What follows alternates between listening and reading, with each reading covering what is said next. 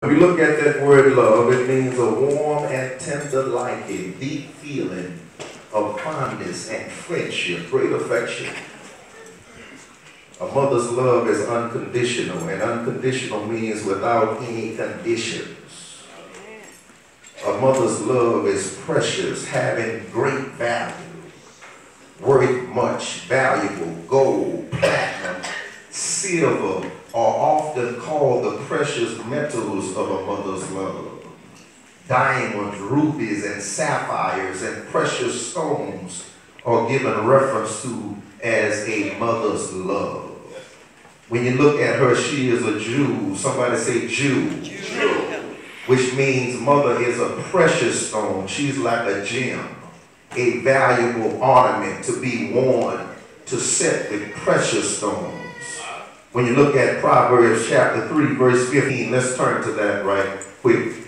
Proverbs chapter 3, verse 15. The text we're in, Proverbs chapter 31, verse 10. But let's look at Proverbs chapter 3, verse 15. Proverbs chapter 3, verse 15. If you have it, please say amen. Amen. Let's read it out loud together. It says, she is more precious than rubies, and all the things thou canst desire are not to be compared. What? Amen. Nothing can be compared to a mother's love.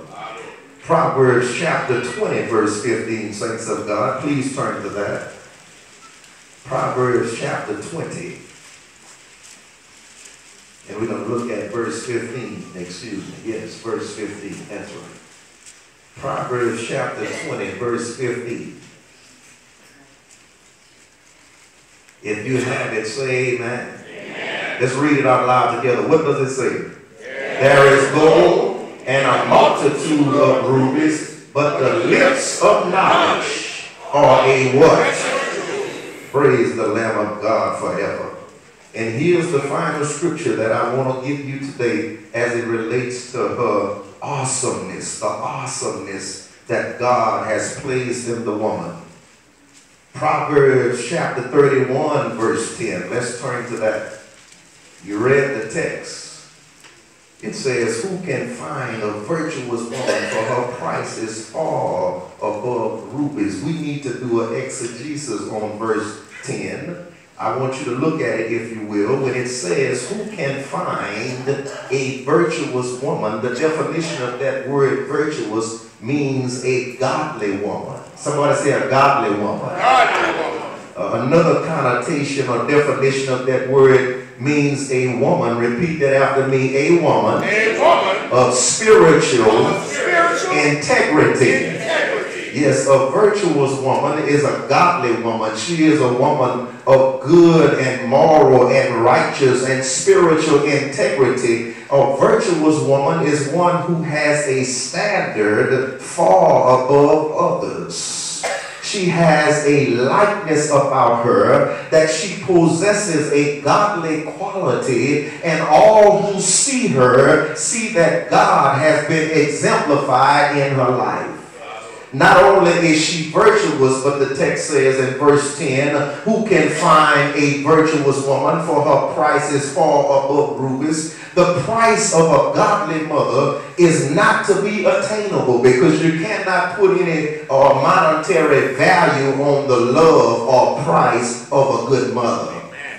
Then she has rubies. She is a clear, hard, deep red variety of hard mineral rubies, or valued precious stones. Tell your neighbor, mom is precious. I want to encourage somebody this afternoon. If you watch your mama growing up, when you were watching her, if she struggled to take care of you, then what you should do when God finally blesses you, you should go back and bless her as much as you can. Oh, and let me tell you something, young people. How do you bless mom at an early age? When you bless her with your obedience in listening to her. You bless her with your reverence and your respect for her. You bless her by bringing home A's when it's report card time. I wish I had some help.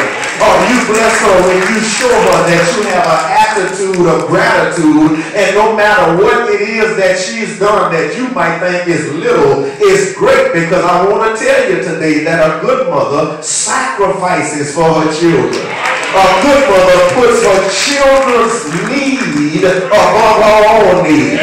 Do I have any witnesses out there? I'm going to repeat that because we got some selfish mothers in the world.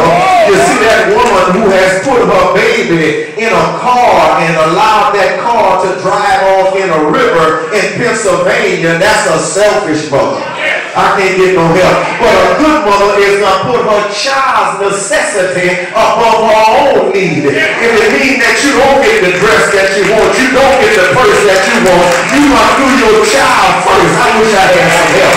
Because children did not ask to come into this world, and once they got here, at least you could take care of them. I wish I had some help. Yeah, that's why you got to be very selective with who you allow to infiltrate your special place and who you give yourself to, because they got some no good men out there that don't mind laying with you, but they don't want no responsibility. Tell your neighbor this tight, but it's like, tell your neighbor he's got that like nothing. I won't tell you God is able. How many of y'all know God is able?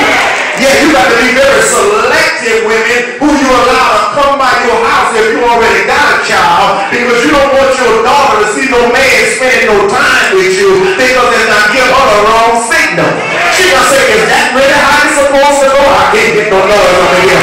No, you got to be mindful, because guess what? If he gonna love you, he gonna love your child. And I don't care if your child ain't for him, he can't have you and don't get the whole package. Come on, somebody ought to say it, man. Say something in here. I'm somebody to tell you, you a package deal. And if that, I ain't ready for that, son. Hold up. If God gonna bless you, he gonna bless you and he gonna bless your child. And if the man gonna love you, he gonna love you and love your child. He gonna have to get the complete package. And we got some brothers, they want the cookie, but they don't want the ice cream. They got too many folks set up here. You let people laying and playing for free. But I want to tell you, it's fun to play, but it's bill time after the play over.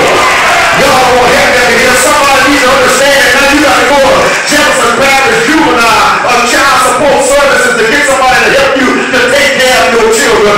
Be more selective. Tell your neighbor, be selective. Yeah, man, say anything to get what he wants. And once he done got there, you going by his business. Y'all don't want to hear me, that's all right.